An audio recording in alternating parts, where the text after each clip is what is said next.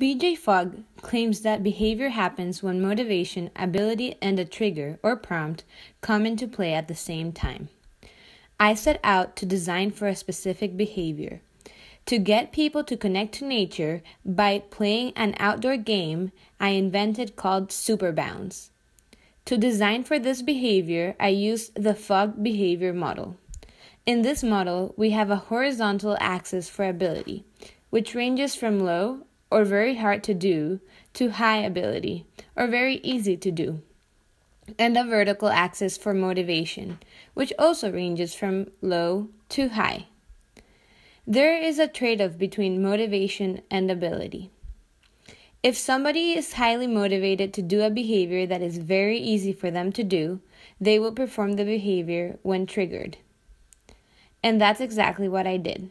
I brought my game, Super Bounce, outside when people had free time and were already playing other similar games, and triggered them by asking them to play with me, and people performed this behavior. Then I started varying ability and making it harder to perform this behavior by increasing the amount of time I asked people to play, having people move to a different location, or having people show up based on a calendar event. By decreasing ability, I was able to figure out where people lied in the motivation range. A lot of people did not want to keep playing for more than 5 minutes, did not want to move to a different location, or did not show up after being invited to a big event. However, there were a few that did. Finding the highly motivated people was super important to help me reach my initial behavior design goal, because it led to the question that affected impact.